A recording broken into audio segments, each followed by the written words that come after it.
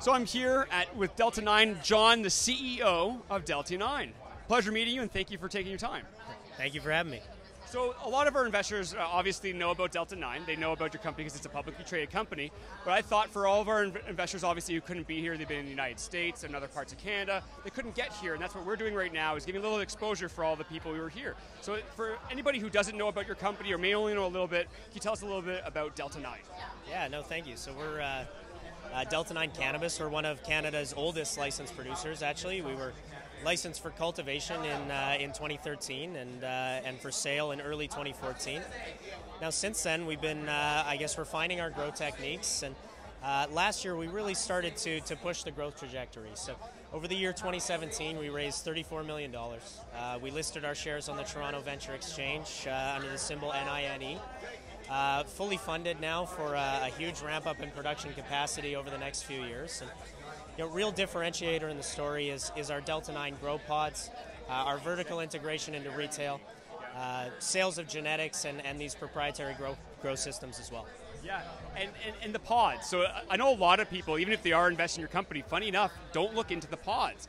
It's a very unique aspect where, for those who are watching, they're growing pods. Are they shipping containers, like that type of size for the pods?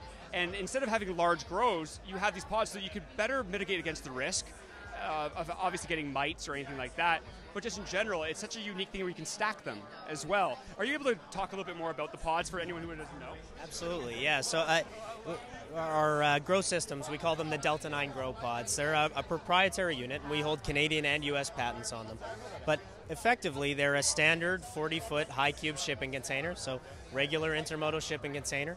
We install customized wall panels. We coat the entire interior with vinyl and epoxy. It gives us hospital-grade cleanable surfaces.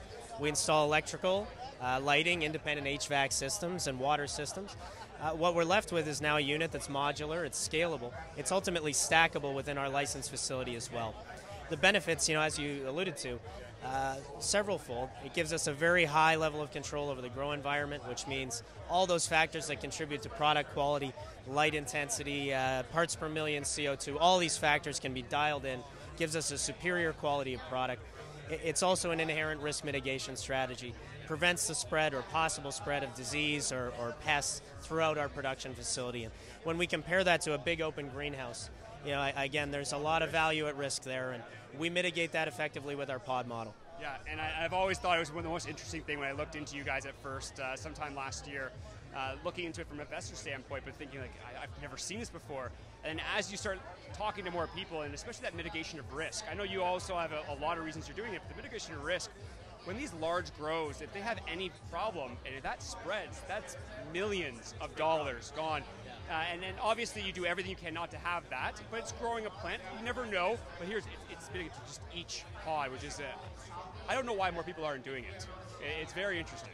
Well, we are starting to sell the pods now, so hopefully people are seeing the benefits that we're starting to see. And, I mean, the other argument is really economic for the pods, and I think it's a very lean CapEx model. So each grow pod on a full conversion basis costs us $28,000. And that pod is capable of putting out $300,000 a year in dollar value output products. So about 10 times the capital investment per year, every year. So now, I mean, we're to a point where we're moving in about 4 new pods a week into our facility. So we're moving in $1.2 million a week in additional grow capacity, and that's coming online every week. So it's a great growth trajectory for the company, I think. No, absolutely, absolutely. And like I said, I appreciate your time very much. Delta 9, are you guys on the TSX Venture? TSX Venture, yeah, NINE, and our warrants actually trade publicly as well. It's a great way to take a leveraged look at Delta 9. Those trade under NINE.WT. Absolutely. Well, thank you very much for your time. I appreciate it. I hope you have a great last weekend at the Lift Expo. I hope everyone enjoyed.